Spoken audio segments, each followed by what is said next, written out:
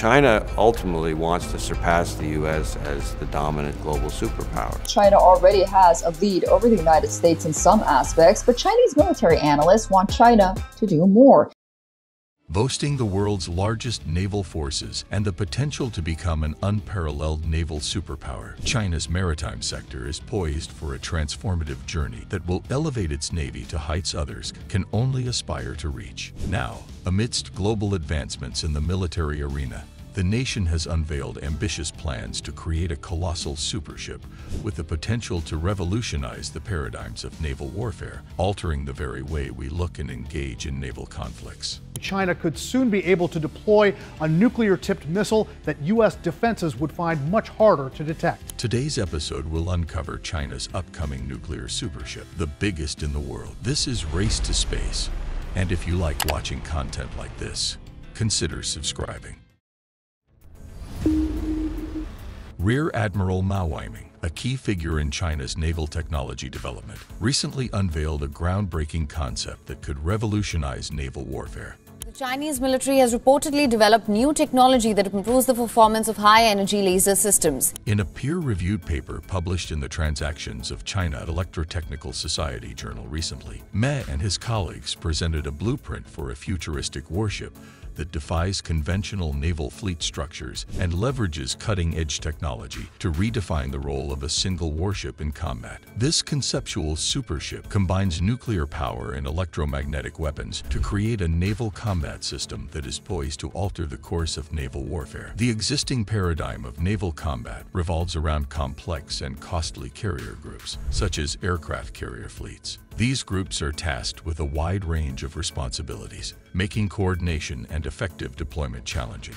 The immense diversity of tasks these carriers handle complicates their roles, as they primarily focus on providing air support for naval operations rather than direct engagement in combat. Additionally, the conventional aircraft carriers' nuclear-powered electrical systems are primarily designed for propulsion and basic ship functions. However, the Chinese supership represents a groundbreaking departure from this traditional model. It harnesses advanced electromagnetic weapons like railguns, coil guns, rocket launchers, laser systems, and high-powered microwaves. These high-tech weapons effectively convert the ship's nuclear power source into electromagnetic energy, which is then used to operate these formidable armaments. The capability of this supership is awe-inspiring. It can accurately defend against air attacks, engage in anti-submarine warfare, intercept missiles, and deliver precise strikes on both naval and land targets. In essence, a single supership could replace the traditional roles of an entire fleet of conventional ships. What sets this conceptual supership apart is its comprehensive nuclear-powered electromagnetic system. This system can convert nuclear energy into kinetic energy or electricity to power high-energy weapons.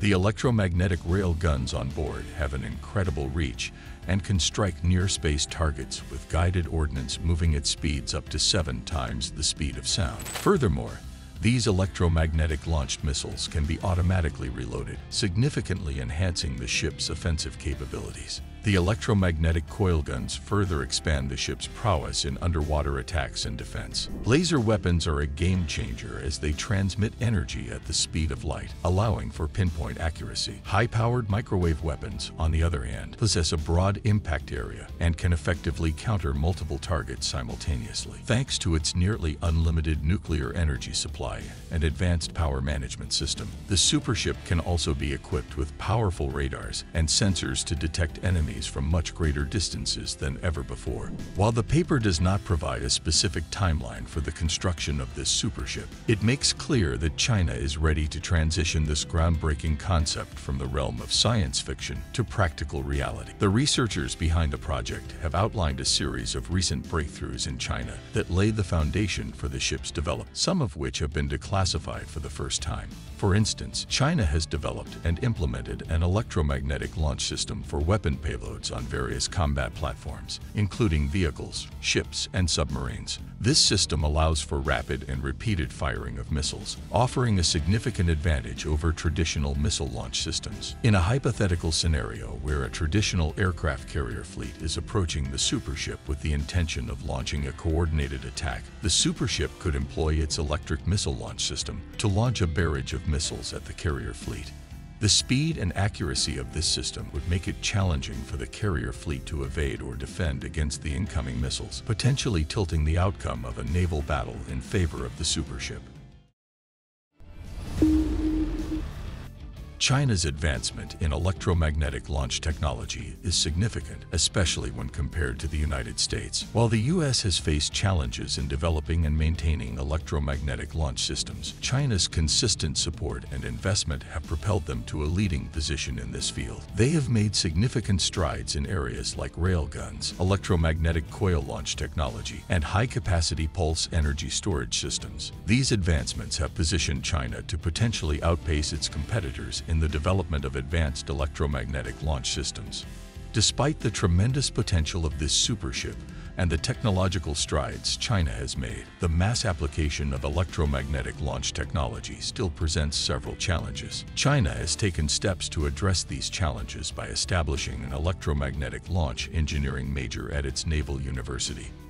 This initiative aims to cultivate talent specialized in the design, production supervision, and lifelong operation and maintenance management of electromagnetic launch equipment, marking a significant shift from a theoretical concept to practical engineering reality. China's naval power has experienced a remarkable evolution in recent decades, transforming the nation into a formidable maritime force with unprecedented influence in global waters. The nation's expanding naval power has profound geopolitical implications. It challenges the established maritime order and influences regional dynamics, especially in the South China Sea, where territorial disputes with neighboring countries persist. China's military activities in this region have triggered concerns among nations with vested interests in maintaining freedom of navigation and open seas. In addition to regional concerns, China's naval power increasingly impacts global maritime politics. Its participation in multinational naval exercises,